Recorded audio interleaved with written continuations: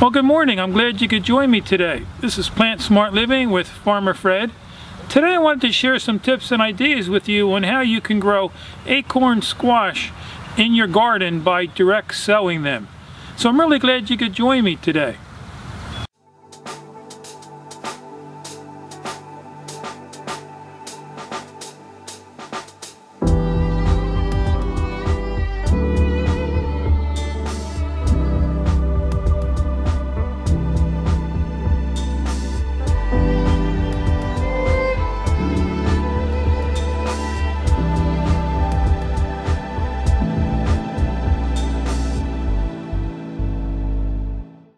So I'm down here below my pond. I have these 4 raised planter beds. I'm here on the end one, and you know, we love our acorn squash here in the garden. You know, and they always give you some helpful information here on the back of the pack here. It says, Mammoth Table Queen is an excellent acorn squash which grows on vines up to 8 feet long. Its flesh is sweet, yellow with dark skin. Can be baked for a wonderful side dish, and it also can be stored over winter. And so, you know, last year we grew the winter squash here, and I had some of my acorn squash here and my butternut squash, and this year I'm even trying the big squash, the blue Hubbard squash. And so and then also says harvest before frost when stem is dry. And then also planting depth for the seed is 1/2 inch to 3/4 inches, and then it likes full sun. And then sow after danger of frost. And so we have about 2 weeks here before our last frost date, and so, which is May 15th here in Pennsylvania. And so I thought I would just get a little earlier jump here, direct sowing these out in the garden. And so I want about 2 good plants here in this raised bed, and so I'm going to sow about 6 to 8 seeds, something like that. And so, you know, I went through the soil, and you know, you want to add, I use my alfalfa pellets. You know, maybe you've seen me use these before. Again, just sprinkle them right in on top of the soil. You know, you also could use the alfalfa meal, which is good. You know, that way it's broken down a little bit more. And then just, you know, get your garden fork and work this in. Now this half here, I'm growing my Martin house gourds.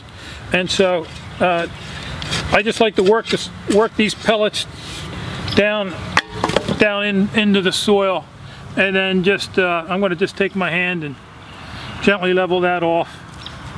But again, I'm growing these in my composted leaf mulch amended with topsoil, and so, you know, this soil is going to be full of nutrition. You know, these melons are really heavy feeders, you know, like your squashes, your tomatoes, your peppers, and so you really want to make sure you feed these. You could even feed them every month, you know, once they start growing. And so I'm simply just going to take about 8 of these and simply just lay them right on top of the soil and then push them in with my finger. I always overseed when I direct seed out in the garden because I get plenty of seeds left over, so I might as well sow plenty of them just in case they don't, or some of them don't come up.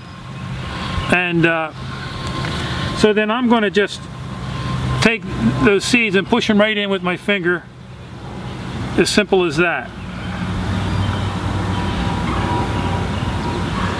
It's again something very easy to do.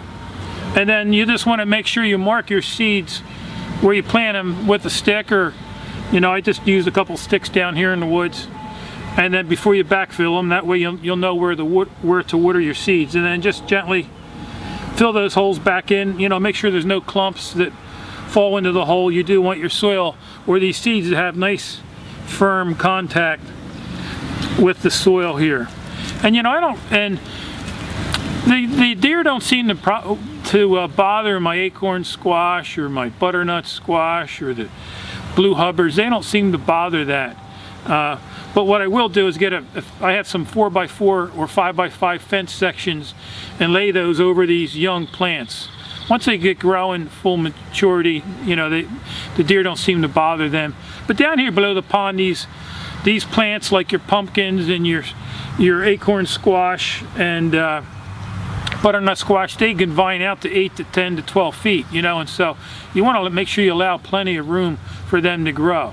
And I also, down here below the pond, I put a utility pump in my pond, and so I water these raised garden beds down below my pond from the pond water, which also has nutrients in them.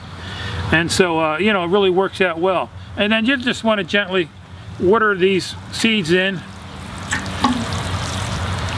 You know, and if you got a lot of sunny days, you know, you just want to make sure that these seeds stay nice and moist, especially during the germination period. You could also cover these with some row covers, or those little mini greenhouses that I use in my empty salad containers.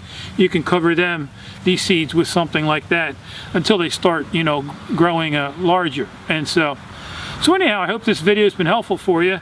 We're looking forward to having some of this acorn squash. You know, we like to take this, you know, being we're plant-based, we love our vegetables here, and you know, my vegetable garden now has taken on a whole new meaning since my wife and I here, you know, we follow a plant-based diet or lifestyle now. We've moved away from the meats and the dairies and the cheeses, you know, the foods that injure our body, and you know, we've just both have experienced amazing results in our health. And so, you know, our cholesterol is plummeted, and my blood pressure is plummeted, and my energy level, of course, is skyrocketed, which really makes me enjoy my gardening a lot more. I don't have to carry around 65 extra pounds of body fat on me. So, and hopefully I'll, you know, it's going to live a lot longer, healthier, vibrant life. So we're looking forward to, you know, we take these acorn squash and cut them in half. You can stuff them with rice and beans and any kind of vegetable, and you know, bake them for a certain amount of time, and they're just really delicious. Makes a delicious, healthy, health promoting meal. So anyhow, I just want to thank you for joining me today.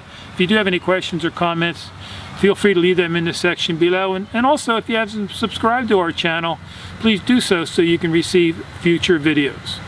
So anyhow, I just hope you have a wonderful day. So until next time, this is Plant Smart Living with Farmer Fred.